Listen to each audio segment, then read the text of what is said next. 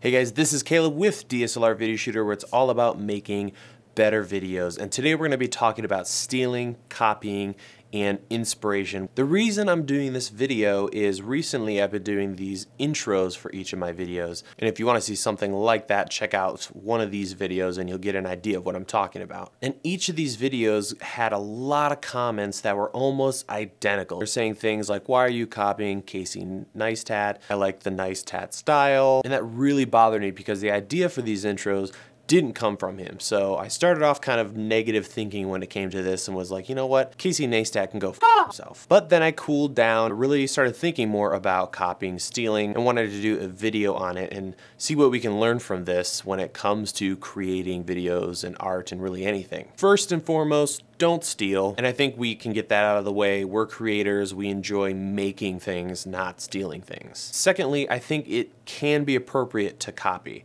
Not publicly, but I think copying is one of the best ways to learn. So if you see a shot you like, don't just completely repurpose it for your film, but take some time to do it yourself. Maybe you'll learn something about camera movement, and copying is a great way to learn things. So thirdly, after you've copied privately and learned maybe the mechanics of why you like it, and now you understand it a little more, now it's time to adapt. So take that thing, that one element you like, and adapt it to either a style you already have or the context that you're in. So maybe you see something in a drama that you really like, but you're a documentary shooter, and think about how you can adapt that. And then finally, combine. So once you've copied privately, take those ideas and inspirations and combine them. So at this point, we're not stealing, we're not copying or replicating, we're making something new by bringing in these different elements and combining them. So in closing, I want to talk about some of my inspiration and people that I've been inspired from and what I've been learning from them.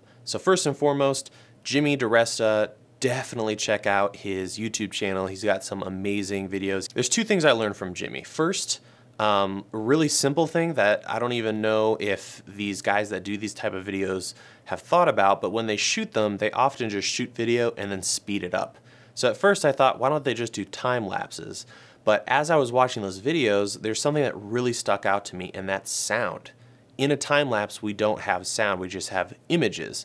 Whereas if you shoot video and speed it up, you have sound, and just little things like hearing, you know, a hammer tapping, a compressor running in the background, it adds an element that keeps us engaged instead of music and a time lapse. So from Jimmy DiResta, I learned to record sound with everything, not just interviews like this, but also when I make something, when I shoot B-roll, there's something about adding sound. So in those little intros that I've been doing, I use a microphone to record the cutting of the cardboard and the writing and all that stuff, and that adds just such a rich element. The second point of inspiration was actually How To Basic. Great channel, some really funky videos, and what I picked up from How To Basic was a very aggressive, repetitive, fast-paced editing style. And even though some things aren't funny, when you hear it and see it quickly edited, it's humorous. So that's kind of an element I picked up from How To Basic, is that fast-paced editing style. It keeps us engaged. We want to keep watching because it stimulates our senses. It's really, really crazy. And then also it adds a layer of humor that might not be there. So those are two artists that I've been pulling inspiration from recently.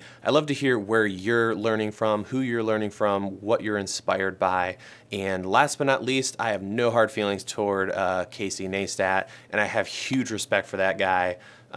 Who's got time to do daily videos? That's crazy. So definitely check out his stuff as well. He has a lot that we can learn from. So that's it for this week. Thank you for watching so much. Make sure you subscribe, comment, let me know what you guys thought about this video. Thanks again for watching, and I'll see you guys in the next video.